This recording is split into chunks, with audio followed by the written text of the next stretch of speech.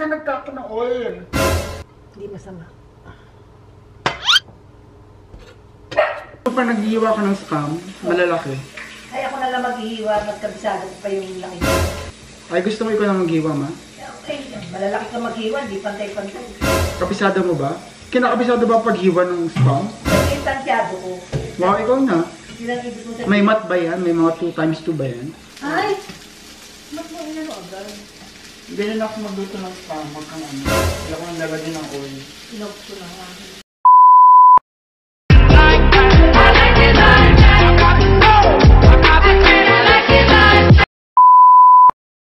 Hello everyone, welcome back to my YouTube channel. It's me again, Kuya Ryan, also known as Kuya Kiko TV sa Facebook. For today's video, it's another vlog.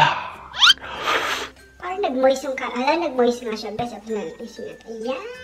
Di kinaya ng camera ng aking hininga in the morning. Alam niyang bagong gising. Hindi niya kinaya, besh.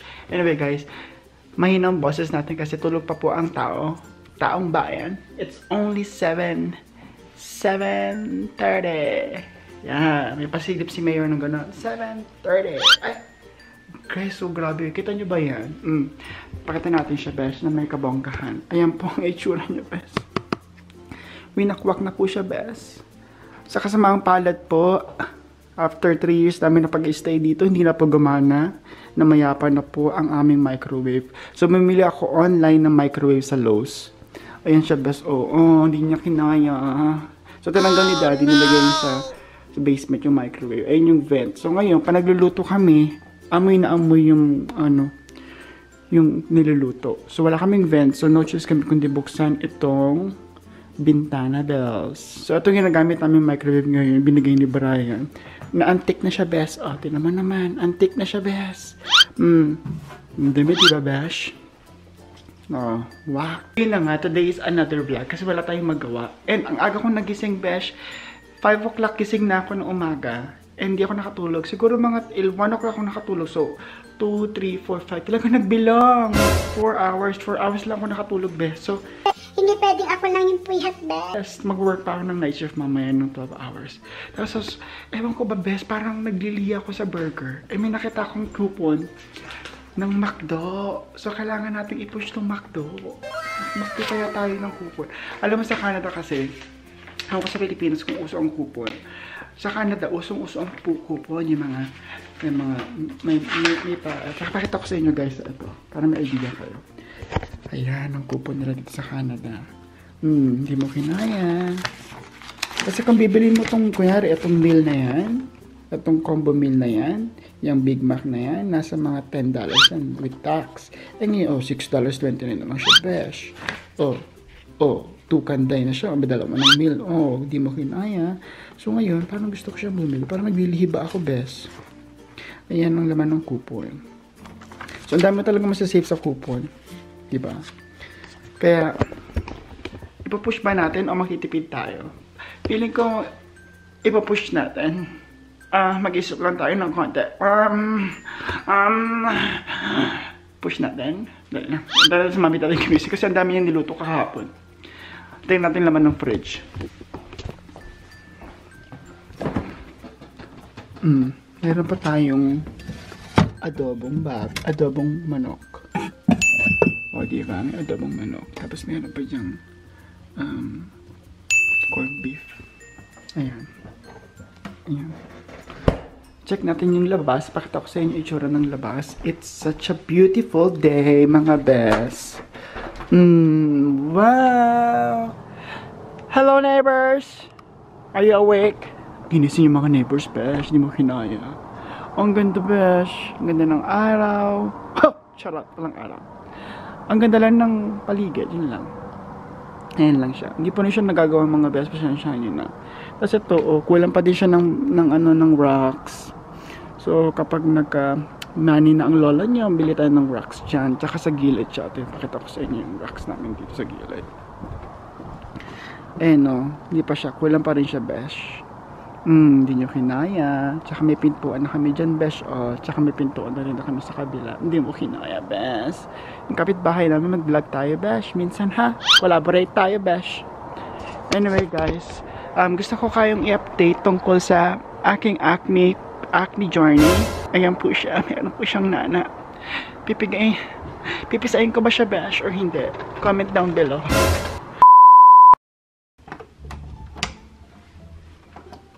Wow.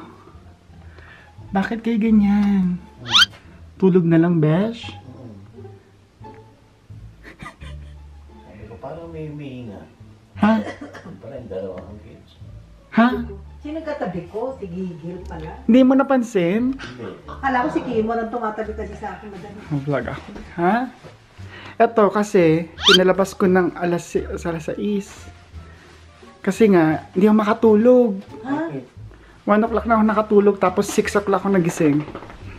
Maano yung tinicheck mo dyan? Ay. Gising na, nasa sa gigil. Saan na naman nagpunta?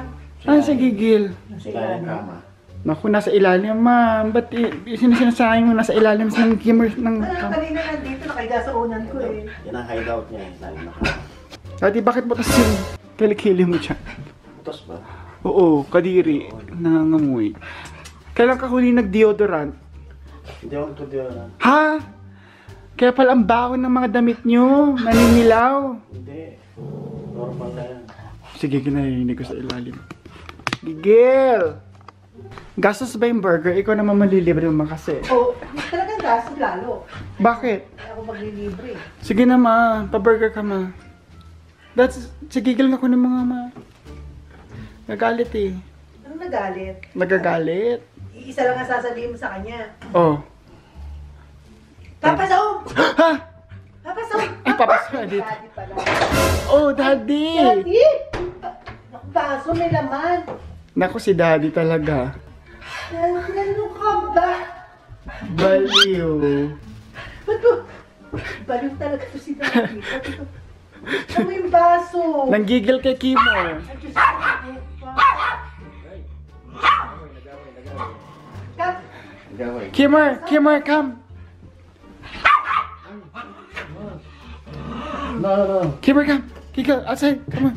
Ayan na po mga bulilets. Mga bulilets. Come on. Come on, outside. Go pee. Go pee. Come on. Go pee. Go pee. Come on. Go pee. Oh, diba? Ang ating mga halaman, mga bes. Oh.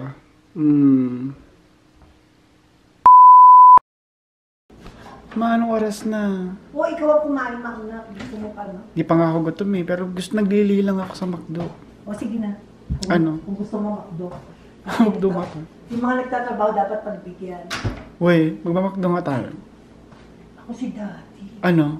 Ang tagal na naman niya sa banyo. Buti na naman isang oras yan. Talaga. Ito na kasi yung kaya niya natira sa amin. Kasya na ba't pa? Parang hindi to kasya sa atin mo. Parang sa'yo, hindi pa to kasya mo. Okay lang. Pwede naman magtinapay. May tinapay tayo. Alam mo pa, nag-iiwa ka ng spam. Malalaki. Ay, ako na lang maghihiwa. Magkabisado ko pa yung laki niya. Ay, gusto mo ikaw na mag-iiwa, ma? Okay. Malalaki ka maghiwa. Hindi pantay-pantay.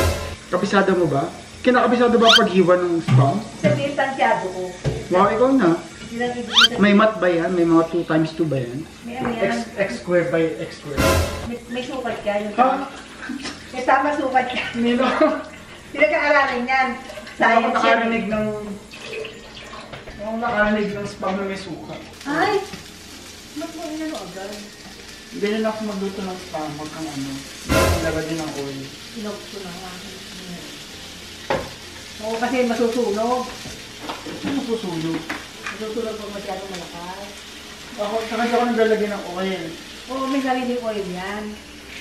Wala akong pakialam kung may sarili ng oil. Ang mahalaga. May oil pa actually yan. Yogurt sa una. May yogurt mo, paano panis na? Iubos ko na nga rin kagabi. Ano sa? Sabi sa'yo, nag-uubos ako ng ano, ayoko nang nagsisira-tira ng masisira. Kaysa masira, kain na lang, kainin na lang. Anong tira-tira? Sayang. Malang ano yan, malang binili.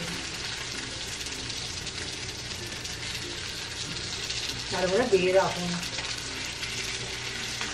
Nabis mo yung yogurt kahapon. Puti na lang naman yun. Ikaluluto ko kami. Anong klaseng isda mo? Ano gusto mo? Di tilapia o sama? Gusto ko yung tilapia, pero gawin mo siyang boneless, ma. Ano mo ba? Boneless tilapia, ma. Boneless na sila. Sabi na yan, mo.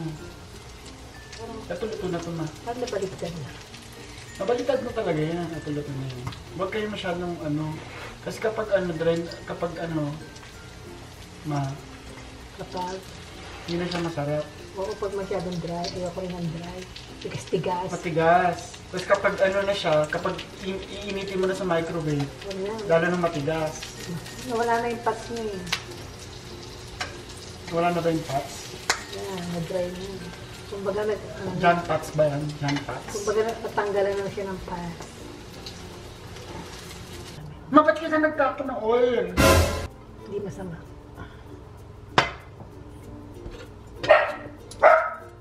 Sige mo Ito, na. gini. Patawag din sa'yo. Ba't ganyan ka? Bakit siya kang mag-aan sa'yo? Oh, hindi mo. Pag ganyan na siya. Oo. Matutulog sa'yo. Bakit sinabi ko sa'yo yan? Naturuan Huwag mo siyang iyo-on yung kaldero. Kasi, Kaldero ba ito? ano pala naman. Sabi ko sa'yo, science yan.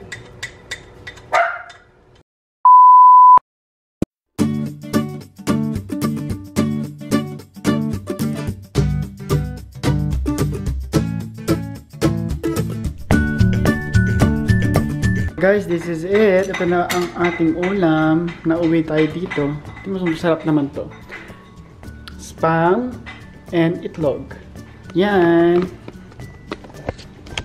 So that is our vlog for today. Isang pang malakasang breakfast vlog. O di ba ma, pinakita ko lang sa kanila paano tayo mag-breakfast. Dad! Dapat na magmamakdo na nauwi sa pagluluto kasi mas makakatipid tayo doon. Tipid tayo ng $20 ngayon, ma. $20 multiply by 36 pesos. Kasi $1 is 36 pesos ngayon ang palitan. So, nakatipid tayo. Diba? For something. So, bye-bye muna. See you in my next vlog.